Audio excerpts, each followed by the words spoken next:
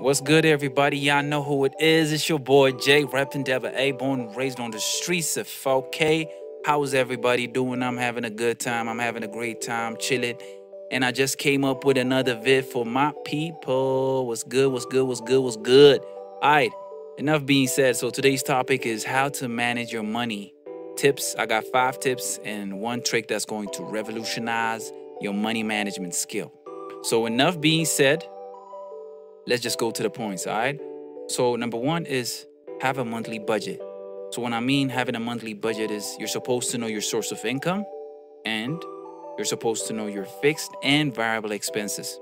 So, your source of income, it could be from your job, it could be from your side hustle, uh, it could be from your hobby, from things that you're passionate about.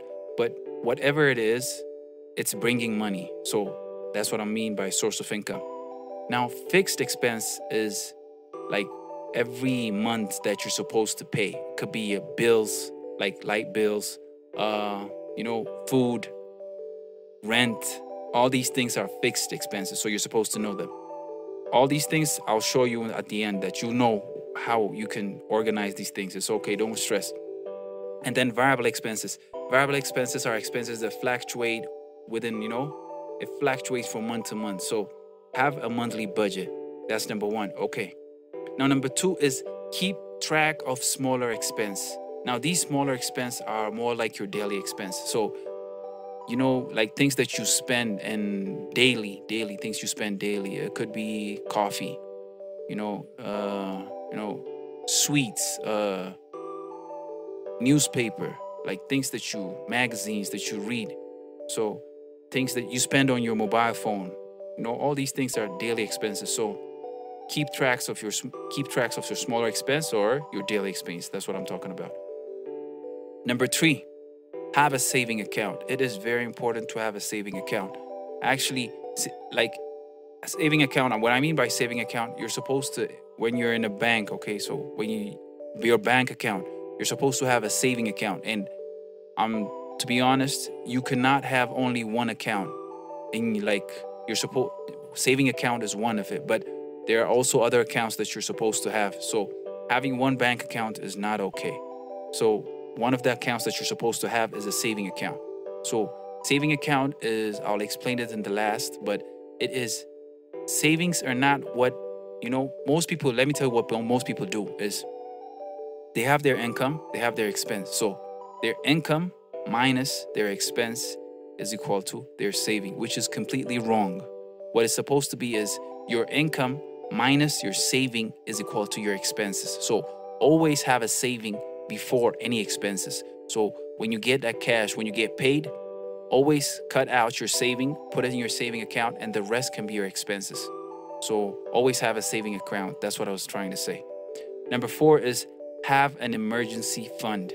Now, this is another account that you're supposed to have. So an emergency fund is for maintenance. For example, when I mean maintenance is maybe your car broke down, there is maintenance for that. Let's say, your mobile, your phone got broken, like mobile screen got broken. That is also one expense. For healthcare, you're not feeling well, so you had to go to the hospital or you had to go to the clinic just to get checked up or something. That's another expense. For family members, for example, your mom wants a loan or like something happened to your family, so you're giving them a loan, or you're just spending money on your family. That is also an emergency fund. So always have an emergency fund. So your saving account, then there's the emergency fund. So you're supposed to have a saving account and an emergency fund. These are two bank accounts that you're supposed to have already. Okay? Now, number 5 is invest your money to make more money. Now, this is very important. So you could not just be spending money and just say I have a saving. Some amount of your money is supposed to make more money for you. So it means you're supposed to invest it. Either you're investing on yourself, or you're investing on your business, or you're investing on your side hustle, or like you're buying a share.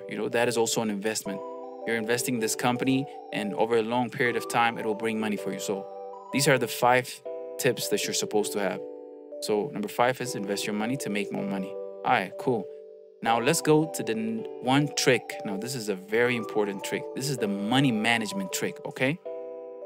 As you can see here, there's your gross income minus tax equals to your net income. So we're starting from your net income. Tax, that's what the government takes, especially if you're employed, you're working, you got to pay tax, okay? So your net income. So the first thing that you do from your net income, you take 10% and put it on your saving accounts. This is important. No matter what, the first thing is 10% goes to your saving account, okay? And then from your net income, 50% goes to the fixed expenditure. This is things that you spend, okay? That is 30% is for rent. Now, why did I say 30% is if you're not living with your parents and if you're renting in your own, if your rent is more than 30% of your net income, you better, I'm just saying, go back to your parents, okay? It cannot exceed 30% of your net income. If it does, that rent is taking money from you, trust me, okay? So 30% is for your rent income. And then 20%, that's from the 50%, is probably for bills, light bills, things that you pay, and for food, okay? So 50% of your net income goes to fixed expenditure. All right, cool. Number 3, your 15%, another 15% of your net income. This is where you invest on yourself. This is where you invest in your business. And this is where you invest in your emergency. So you can split this into 3, okay? That is like, 15%. So it's like, just divide 15% by 3 and invest on yourself, invest in your business, and then keep something to the side in case of emergency, okay? This is the good part.